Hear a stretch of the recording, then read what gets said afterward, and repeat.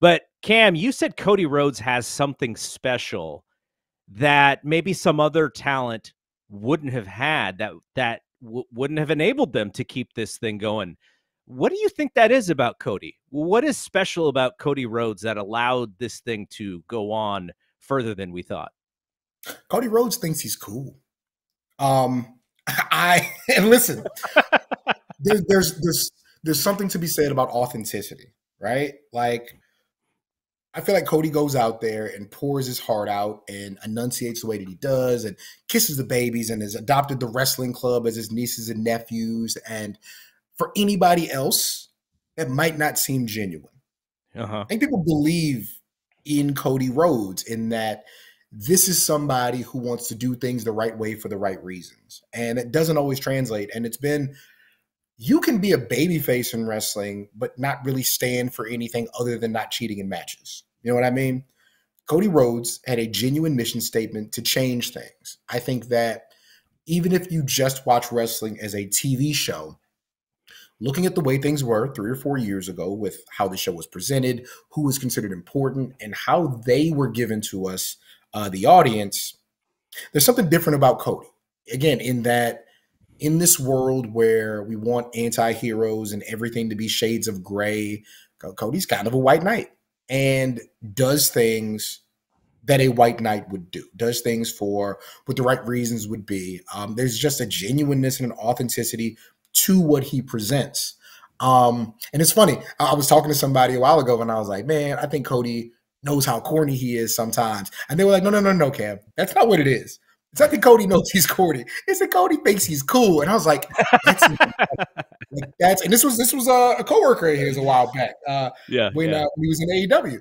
And I was like, that's better than that. That's even better than him like thinking he's corny. He thinks this is cool because it is cool. Like, it's cool to kids, but it also doesn't come across as fake to most adults. I think Cody has that in spades. And again, it's just a different babyface that's been presented in a very long time. And it's not, he can emote over the top, you know, the tears can come out and he can get flustered, but it's not the Hogan style babyface where everything you do is larger than life and it all seems to come from a place of, how can I get you to buy this t-shirt, right? That's not what Cody presents. Cody comes across as a nice guy, and that's such a novel idea just to be a nice guy in 2024. And of course, the matches back it up, the promos back it up, the look backs it up. That great song that I almost know the words to. Rock music. I keep the songs hard to remember. I'd be like, I don't know, but yeah. It's funny. I met the guy who wrote the song at the hotel, and I was like, "Man, that's some good white people music you made." And he understood exactly what I meant. But again, I think the entire presentation is just so good. And Royal Rumble last year here in San Antonio, the Cody merch was gone by the time we got there to do press. The Cody merch was sold out immediately. And again, I think it's just straightforward babyfacing. And it's such a crazy idea.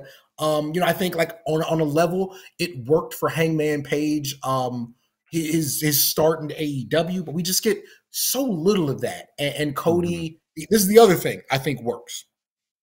I don't think Cody's character worked in AEW the way it does in WWE because Cody is a stadium act.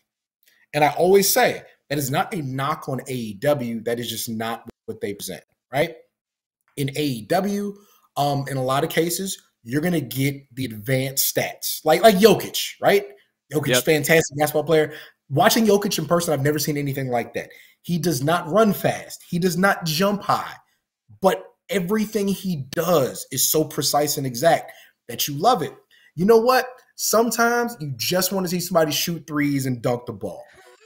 And Cody shoots them threes and Cody dunks that ball, but everybody else around him is doing the little intricate things that need to be done, a la a Roman Reigns, a la a Seth Rollins, a la a Sami Zayn. But yeah, again, him presenting this really broad idea of what goodness is and the way things are supposed to be, I think plays perfectly to a WWE audience, and it's clearly working.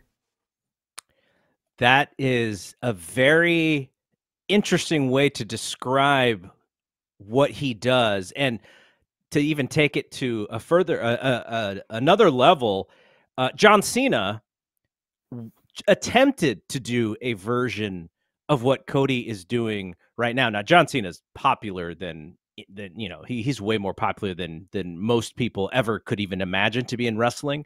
But to the hardcore fans or to the vocal fans, they did find him corny.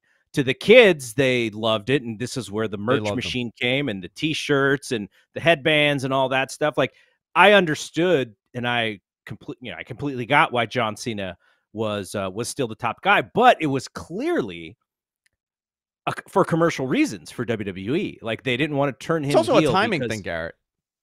Timing. You know, Cena got booed by so many. I mean, it was like 50-50 for a very long time, but that's because look who predated him. Look at what they were in, and then it was a multi one. Cena, you know, babyface. Two, they went PG. There was people were regurgitating that content. They did not want the PG era of WWE. It was a terrible era in that beginning couple of years. So he was instantly rejected. If Cena came out today and he's John Cena and he's doing what he's doing, he would have been, you know, as praised as Cody, maybe a little bit more, in my opinion. But what I guess, the thing that I think that Cody does, like, Cody has the opportunity to go, okay, here's what John did. John laid the blueprint for this. I can take some of that because I know that works. Nobody's done more Make-A-Wish stuff than John Cena, obviously, right? So that there's the goodness. That's the good human aspect of it. But then he could also see what actively didn't work for John. He dresses more like a professional. And this goes back to when he was in the Indies. Like, you know, my co-host on the Fight Game podcast, John LaRocca, he was dealing with Cody every time Cody came to APW. And he was just like, look, Cody's a businessman. He shows up earlier than anybody. He signs more than anybody. You know, he's got favorable rates. He's just an easy person to work with, but he fully believes in what he's doing. To him, going to an indie show in front of 500, 1,000 people was not a step down from WWE necessarily. It was an opportunity for him to present himself to this audience as the guy. Like, he was essentially the guy of independent wrestling for that time frame.